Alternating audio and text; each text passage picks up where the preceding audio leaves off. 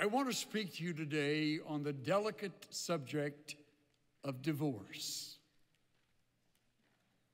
Not a divorce between a husband and wife that occurs in a home, not that. But a divorce that occurs in the life of a believer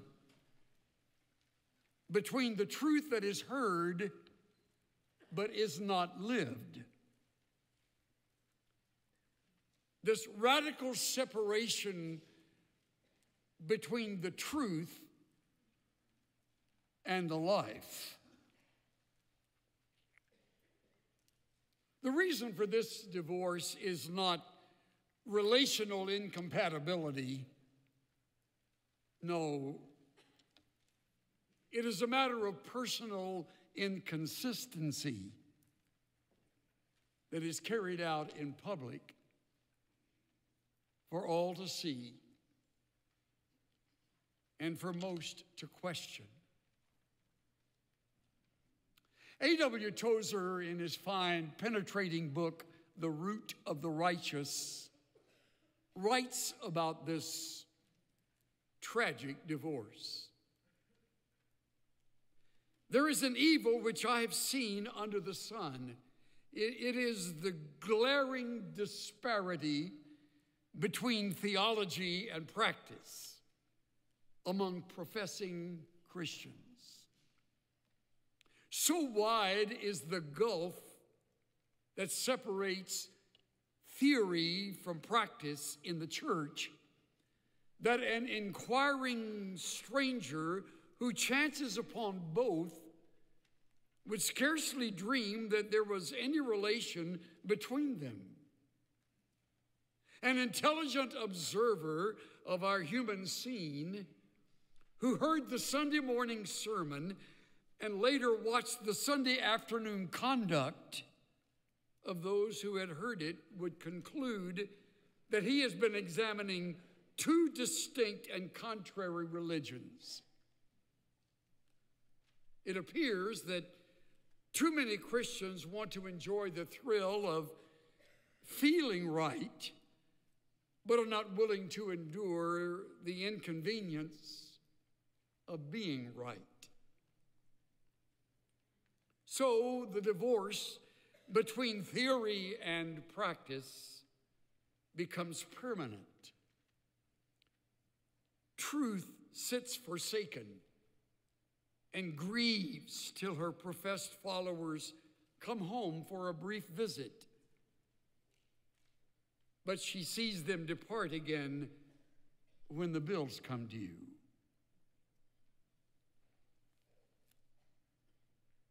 No issue is of greater concern to James than this one. That's the reason he wrote his letter. He cares greatly that we do more than hear and understand the truth. That's only the first part. He's equally concerned that we live clean lives following the hearing. As we get into verses 19 through 27, he underscores that theme several different ways. I provided you with an outline that leaves some blank spaces. Forgive me if that's too elementary for you, but I've learned over the years that if we can insert words every now and then, it will perk us up, keep us on target, and help us understand what seems significant in the mind of the writer of Scripture. I'll begin with three initial observations that emerge right out of the chute at the early part of verse 19. The truth, as it appears in this passage, falls into three categories. First, it is imperative truth. Imperative. Understand this! Exclamation point. Your Bible may read, know this. We would say, pay attention. Sit up and listen. This is important. Nothing I'm going to share is insignificant. This is imperative that you get it. So it's imperative truth. I notice, secondly, that it is also family truth. As you read verse 19, you come across family terms, brothers and sisters. Those are family words. We're in a family, the family of God. So this tells me James is not writing to the one who is lost spiritually. He's writing to believers, fellow brothers and sisters in the family. If you're lost, you can't pull this off. You may want to, you may try, but it's all futile effort. It won't last, and it won't be authentic. This is for family members who have the Spirit of God at work within us. So, brothers and sisters, this is for us. Let me say thirdly, this is also universal truth. See the word all in verse 19? You must all be. And then he gives us some direction following that. A-L-L, written to all of us. That means this is written to you, this is written to me. This is not written to your husband or your wife, your son, your mom or dad, your friend who may have brought you to church, or your former mate, or the person at work. This is to you, this is to me. So I would say take every bit of it personally. None of it is irrelevant. All of it is important to each one of us, brothers and sisters, as we look into this imperative truth. If I may borrow from the word I used earlier, James counsels us on how to keep from being divorced, how to keep the scriptural truth from being disconnected from our activities in life. So all the way through, you will see him emphasizing that. Now, he begins with some specific instructions. I love the way this passage unfolds. You can read it for yourself and pull much of the same thing all on your own. First, he talks about preparing for the truth.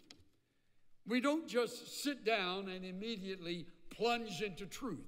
We need to be prepared for it. Some things we need to do, some ways we need to think, some disciplines we need to apply. I find 4 of them mentioned in verses 19 through 21. Look with me. So this is imperative truth for family members, every one of us. To begin with, you began by having a listening ear. It all starts there.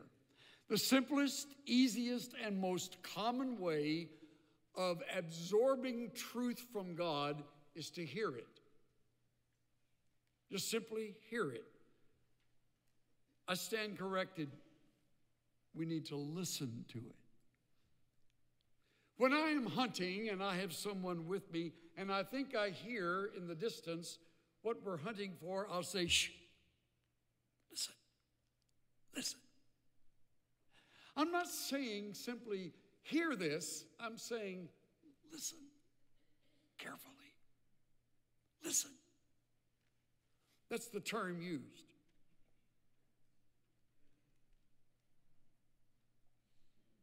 Be quick to listen. Since we're limiting this to our time together on a Sunday morning, though our time in God's Word is certainly not limited to this hour, but since we're limiting it to this place where we gather for worship, let me urge you not to be hard of listening. You may hear very well, but you may not be listening. Listen to words, to implications, to illustrations. Picture them in your mind. That's why the second step is so valuable. A controlled tongue. See it for yourself. Quick to listen, slow to speak. I never learn anything while I'm talking. I learn when I listen. So do you. Many of you are very good listeners. There are some people on our staff who are very good listeners. And when we gather, you can tell when you're with them, they're not waiting to interrupt you with their comment. They're listening. Even if it means pausing as you pause, they let the silence be. I think sometimes in moments of silence, we learn more than in times when words are spoken, for we're framing the words in our minds. A controlled tongue also means I am not ready to blame anyone else. I'm setting aside all excuses. I'm not going to sit in the presence of God as His word is being declared and argue with Him. No, my mouth is closed. I'm going to take it in. Listening leads to learning. And as I stay silent,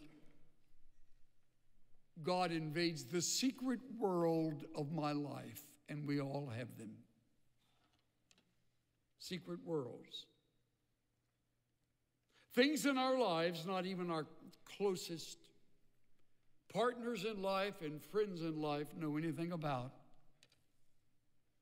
That's where sin plays its games on us.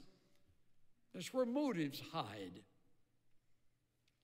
That's where the reality of who we really are takes shape. That's where we really, as we call it, make up our minds. So we're having listening ears, and we're coming with a controlled tongue. And now third, he adds, slow to get angry. Isn't it beautiful how you can work your way right through the verses, right through the words, and it falls together in a logical manner? Now we come to the issue of anger. Why would he mention that?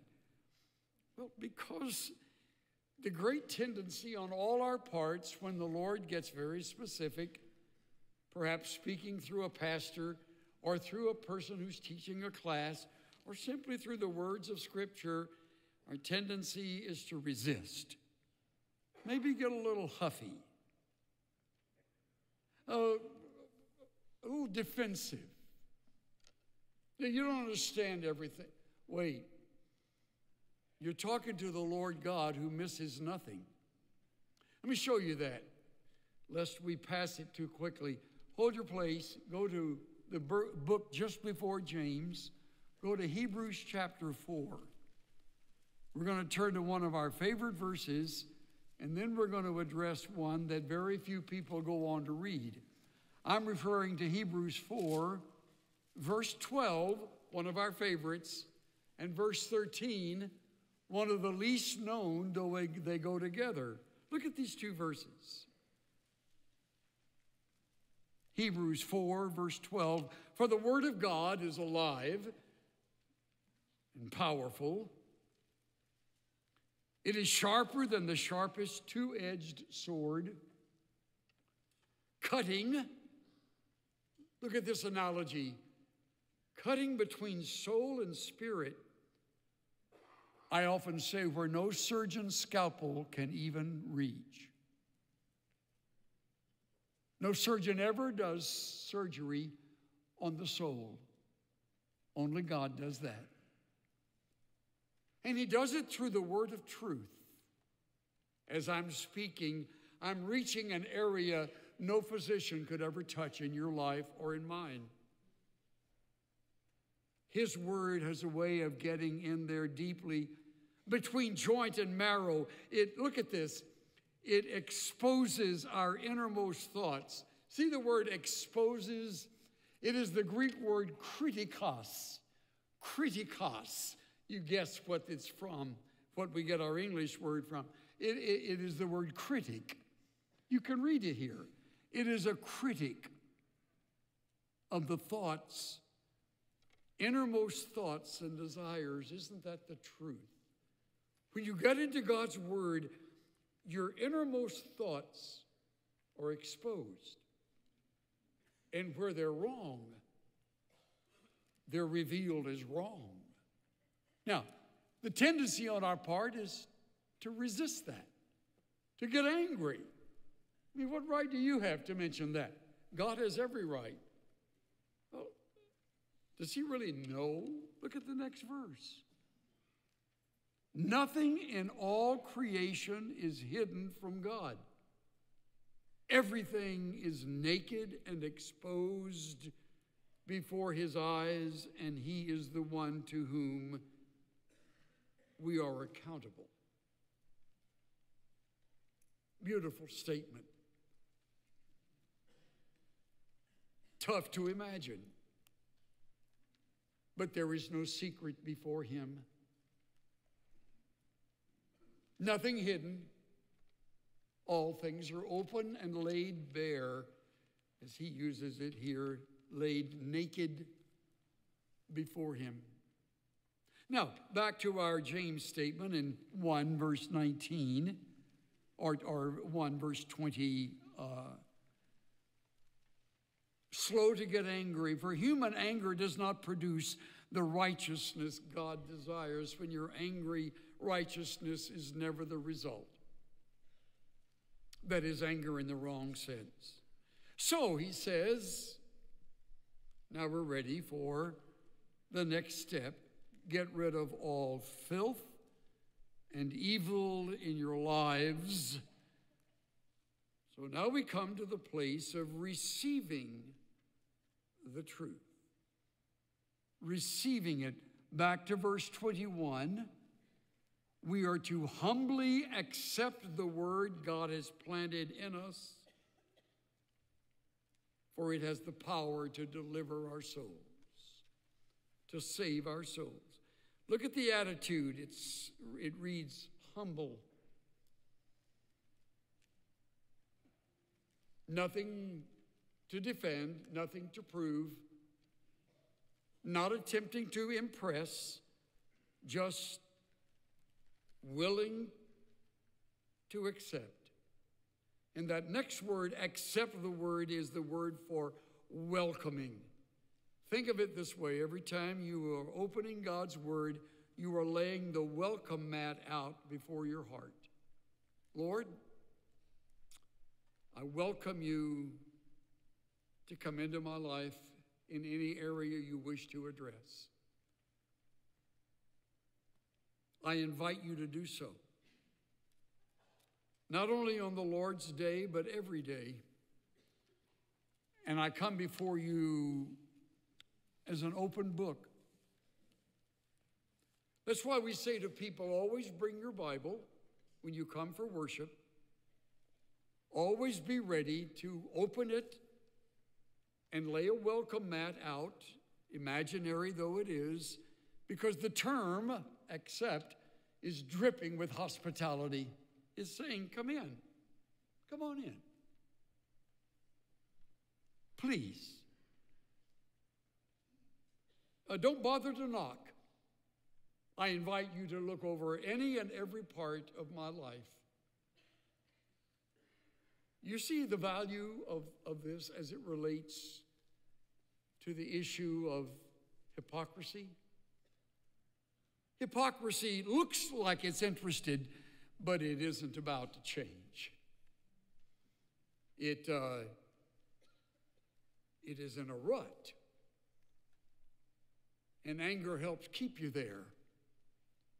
It resists change. But when you lay down your arms and you calm your spirit, you're saying, welcome. I'm inviting you to come and take charge. Show me what you need to show me. Now, in the verses that follow, I find one command, two options, and three applications. And you will see them. I haven't dreamed them up. They're all right here. The first of two options is that, or the first command, I should say, is that we be a doer, not just a hearer. And that is James's message. It's in verse 22. Don't just listen to God's word. You must be doing what it says. Otherwise, you're only fooling yourselves. So our desire is to hear what he's saying with a view toward doing as he directs. Now he explains that even further. Gives us two options. The first is to be a forgetful hearer. And he uses a wonderful, very practical illustration. For, he says in verse 23, if you listen to the word and don't obey, here's the first option. It's like glancing at your face in a mirror. You see yourself, you walk away and forget what you look like. Now, stop right there. I know by looking at you that every one of us has looked in a mirror before we came together. I know that because I see myself in a mirror right after I get up in the morning, and it's frightening. It's frightening. I don't know how it happens. I can even comb my hair before I go to bed. But when I check in the morning, click the light on, and look, it is like the explosion of a mattress has happened on my scalp. And I go, whoa. I mean, I don't just turn the light off and say, well, I'm ready for church. Get my coat on, get myself ready. You don't want to see me right after I got up. Ask Cynthia. And I will often, without her even seeing me, start to work on my face. Takes a while. Some things you can't change. Most of it you can't change, but you can do something about your hair. So I'll start on my hair. And it takes a while. And sometimes it doesn't cooperate. You've learned that. Some days are bad hair days. And I don't know why that is, but no matter how much stickum you put on it, there it is again. And, or your teeth. After breakfast, you don't want to see what my teeth look like because I haven't cleaned them yet. I haven't brushed them, so I brush them. Make sure nothing is dangling or stuck. You don't need to see, oh, you had little eggs and maybe some lettuce for breakfast there, and you don't need to know that. Why? Because I've done something about looking in a mirror. But if I don't care, the glancing into a mirror is a joke. I'm just looking to frighten people. I check, I go, yeah, that'll wake them up. And I show up looking just like I did when I got up. I am a forgetful hearer. You see, we're not talking about mirrors in a bathroom. This is the greatest mirror God ever made available to us. He gave it to us in a language we speak, in print we can read, in words we can understand. Right there. Every bit of it. And as you see it, it's like looking into a mirror. Now, if you're the first option, you're on your way to a divorce. There'll soon be a radical separation between what it says and how you live, because you don't care. No, you don't. If you did, you'd listen. You'd control your tongue. You'd stop the anger. You'd open your heart and welcome it, saying, come on in, whatever it takes. I need attention. But the forgetful hearer doesn't do that. He glances or she glances and then walks away with no plans to change, quickly forgetting and only fooling ourselves. We've exposed ourselves to what is really there, and with a shrug, lights out, and we go right on living. However, there's a better option. Look at verse 25. But, it's a word of contrast. If you look carefully into that law, that means God's word, that sets you free, and if you do, there's James's favorite term again, if you do what it says and don't forget what you heard, God will bless you for doing it. So, here's an obedient doer, not a forgetful hearer. This obedient doer looks carefully, gets up close to the mirror, pays attention to details. Wait, I got to go back over this. Let me make sure I see what it says. Oh, man. That's my problem. And it exposes it. No one else is able to do that because no one knows you like God does. And so he writes in his word what you need to see. And when your heart is ready, when your mouth is closed, when your ears are open, and your will is welcoming the truth, he says he promises to bless us for doing it. Isn't it interesting that when we look carefully back to our mirror in the bathroom, and we get everything all pretty well ready, and we forgot the back of our hair. You ever done that? Of course you have. I frequently do that. So that's why God gave me a wife who is a very careful student of the back of my, she'll say, honey, wait a minute, you're not ready yet. She'll say, just look. So it takes another mirror, and I've got to go like this. And I don't really know why that's important because I don't preach like this. And no one is up here. So what does it matter? It's distracting. It's not a complete job. And sometimes I really have to work at that. I got a little cowlick right here that has never laid down even since I was 4. It's always stood up. She will often say, you need to check the back. Oh, okay. And I'll get the back like this. How's that? Well, that's better. And you didn't know I go through all of that before. Why? Because I care that nothing be distracting. You don't need to be distracted by me when we've got a clear mirror to pay attention to. Nor do I need to be preoccupied with something that's out of sort. I'm in as great a need as you are. People often say, how do you know what to preach on? I preach on what I need to hear, and I'll let you listen in. That's as good answer as I can ever give. What you're hearing today is what God would have me hear. I'm in as great a need as you are. I'm prone to anger just like you are. I'm prone to talk too much just like you are.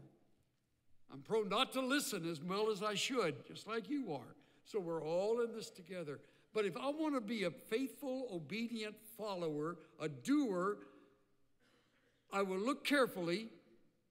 I will make plans to do what it says, meaning what? I've got to do something about that. Because, listen to me, this doesn't have the power to change me. It only reveals what I need to change. This is only a mirror. No mirror ever prepared me for the day. I have to do the preparation. So I have to think honestly. Was I a little sharp with one of the kids yesterday? Did I embarrass one of our grandchildren when we were together? Did I speak too quickly when I was with a friend? Is my driving getting out of control so that I'm really getting impatient? I don't know about you, but there are too many red lights. At least that's, my problem is I got cops listening to me right now over here, so I've got to be careful. I don't mean there are too many. I mean they're irksome. That's all. We need them. They just last too long. And I think, well,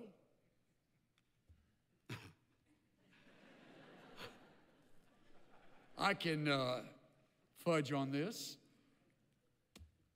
I mean, it's pink, right? No, it's red. Stop. Now, I don't always have the other driver in the car with me who,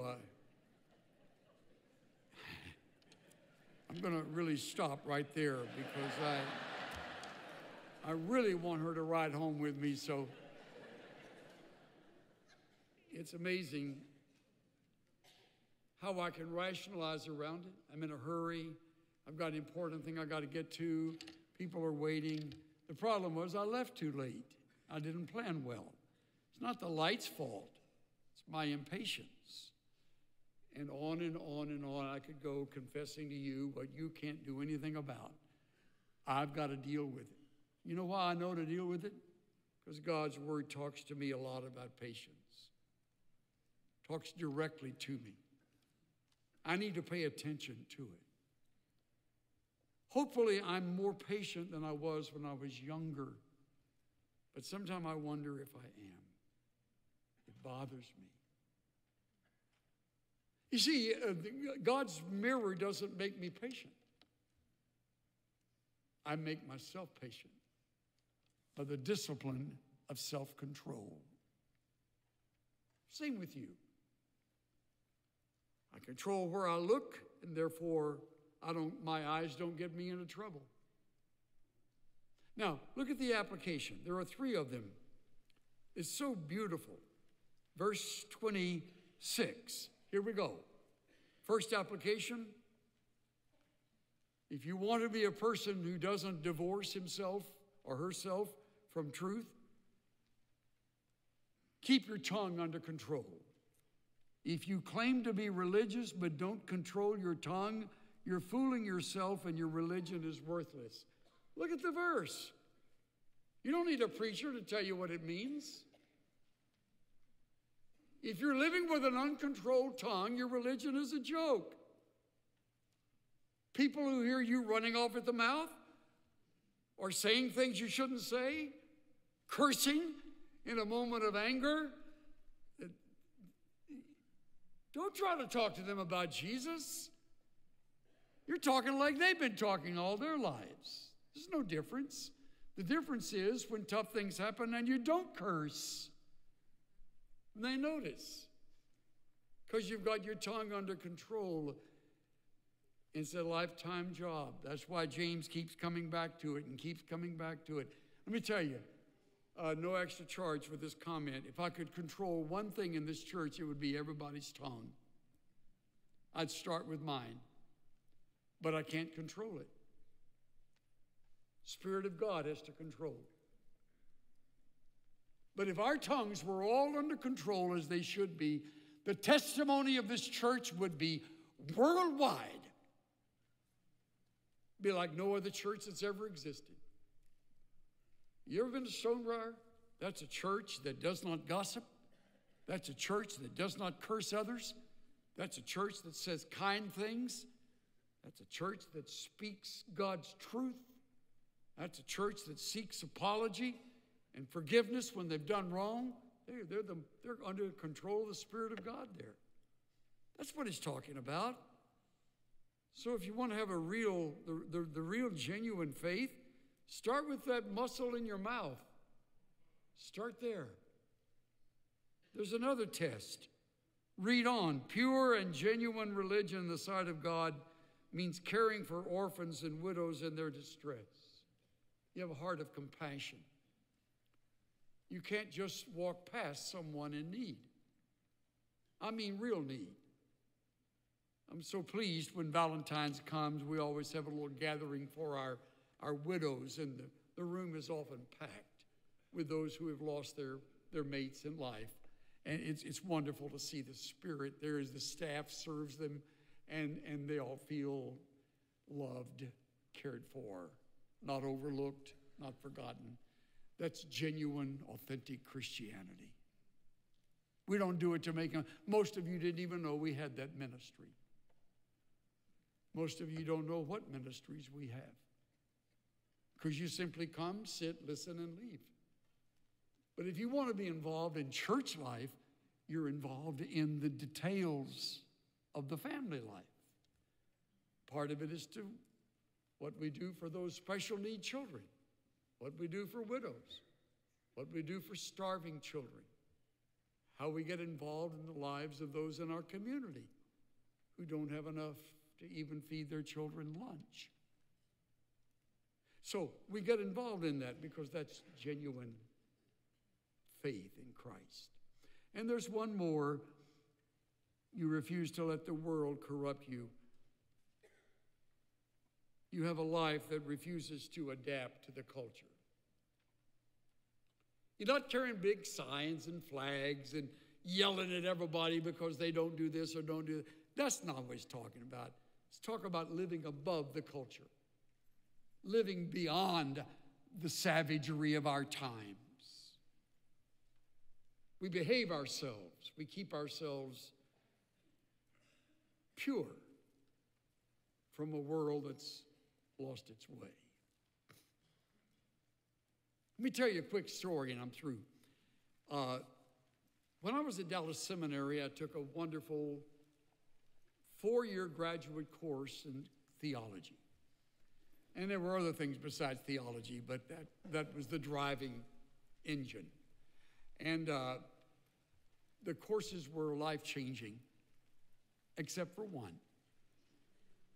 I've never shared this publicly. It wasn't because of a bad professor. It wasn't because of an irrelevant subject that was being taught. It wasn't because of fellow students that made it a bad course. No. I audited the course. Only course I've ever audited. To audit a course means you attend the course, but you don't receive any academic credit.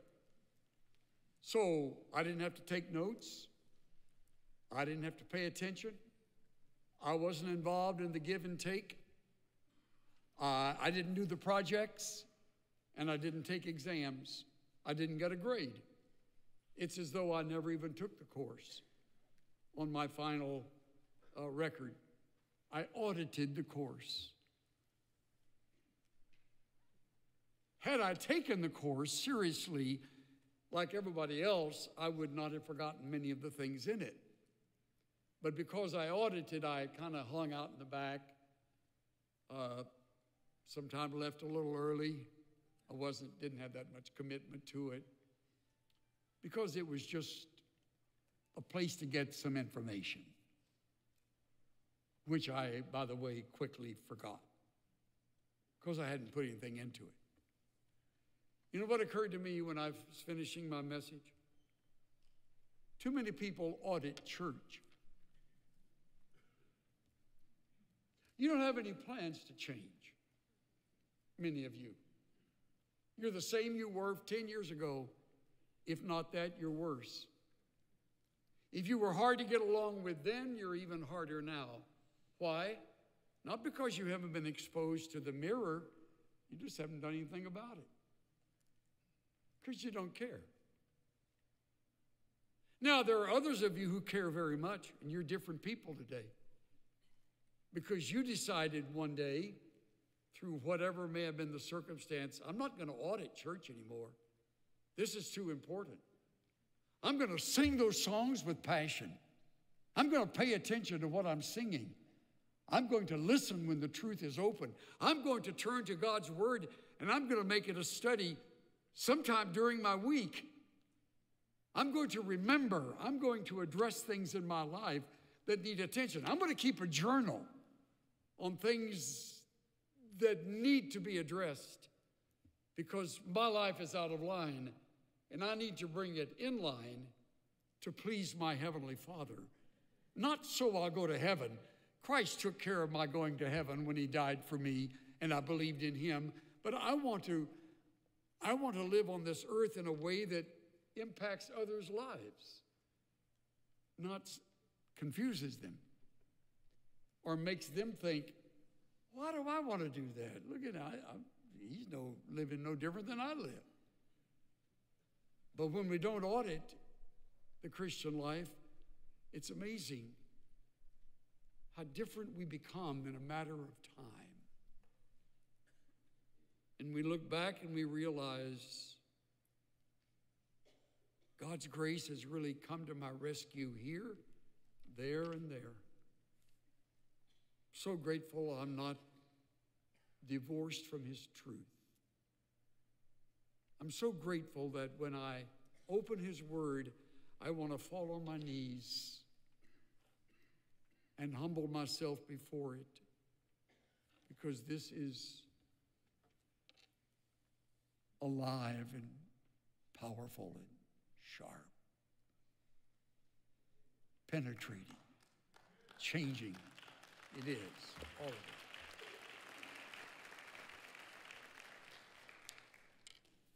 Bow your heads, will you please?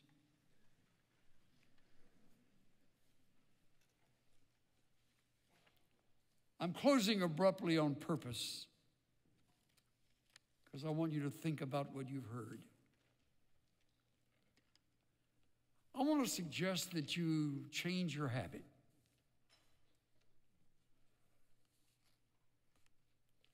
That you decide today is going to be the first day of the rest of your life, which in fact it is.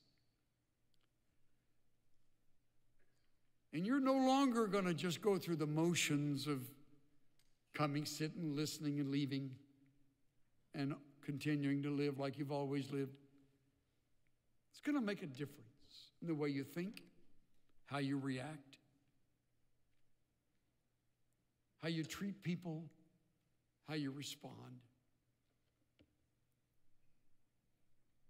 In other words, the truth is now going to penetrate because you're now dissatisfied with the radical separation between you and what you know to be the right way to live. You're going to stop all the auditing. You're going to take the course, which is a lifetime course of walking with God. And he will very graciously lead you in ways you just right now can't imagine. And he will give you the strength to change in areas that you've never changed in before. And you'll look back and say, you know, God is faithful. As of that day, things were different.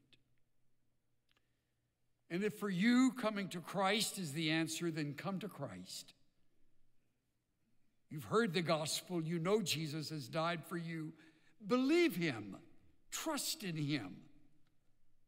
Place yourself at the foot of the cross and give your life to Christ. Begin the journey of the Christian life seriously and sincerely. You'll be amazed what a difference it'll make in the rest of your years on this earth. So come to him today. Dear Father, thank you for speaking to us in ways that we cannot miss it. You've not stumbled, you've not stammered or stuttered. Your word is truth, and we get it. We can see the value of living it. So give us, we pray, listening ears, closed mouths, open hearts, a calm spirit, a willingness to change. Start today. I pray for those who've never trusted in your Son, that you'd give them a misery like they've never known until they turn to him and finally discover what peace is all about. Minister, we pray, in your own way during these closing moments, as we, in the tenderness of this hour, commit ourselves to you, never again to audit our time with you. In Jesus' name I pray. Everyone said, amen. Good. Amen. Yeah.